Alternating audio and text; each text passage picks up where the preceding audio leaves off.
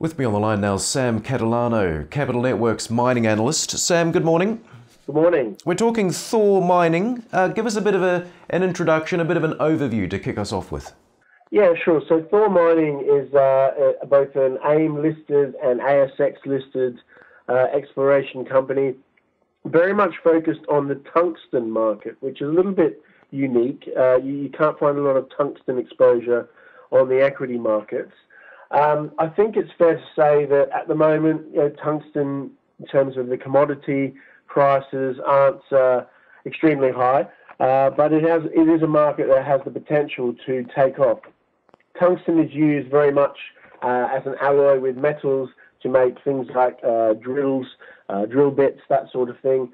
And Thor Mining has a couple of assets which are very key in terms of leverage to the tungsten market. The first is, excuse me, the Molly Hill Tungsten Project in Australia, which is a development-ready project. It's ready to go, pretty much. The majority of approvals, all the studies are done. Basically, it just needs a slightly higher tungsten price to be developed. So, very much, as I say, this company is one to look at if you do see the tungsten price start to move upwards. So there's that project there. There's also the Pilot Mountain Tungsten Project in the US, which potentially could be a very large-scale resource, which they're currently exploring. So two key tungsten assets, and recently, for investors, they've just acquired some lithium ground, so exploration into the lithium space. Lithium, something that is very hot right now, very much the focus as we move forward, because lithium is a key ingredient to battery technology, and as we move into renewable energy and this sort of thing, and electric cars, so on and so forth, battery technology is going to become increasingly important. So lithium will be a commodity in demand. So a nice little addition that they've made there recently. A nice little addition, you say. What stage is that project at?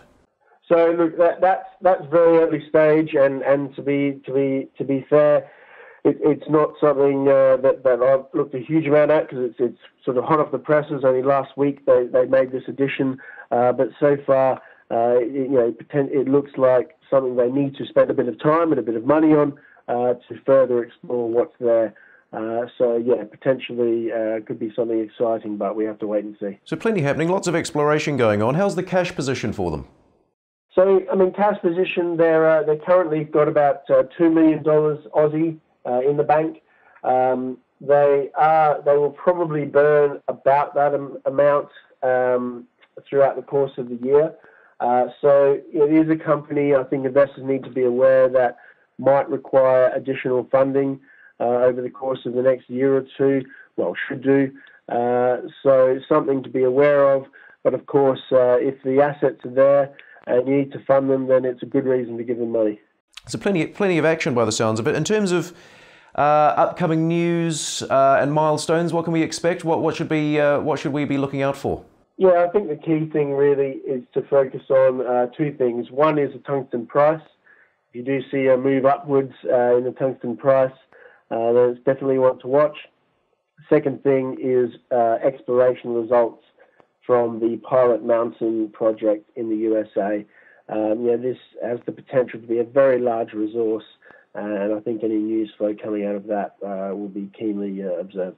Probably just worth a quick mention in terms of the countries and the environments they're operating in. They're all pretty stable.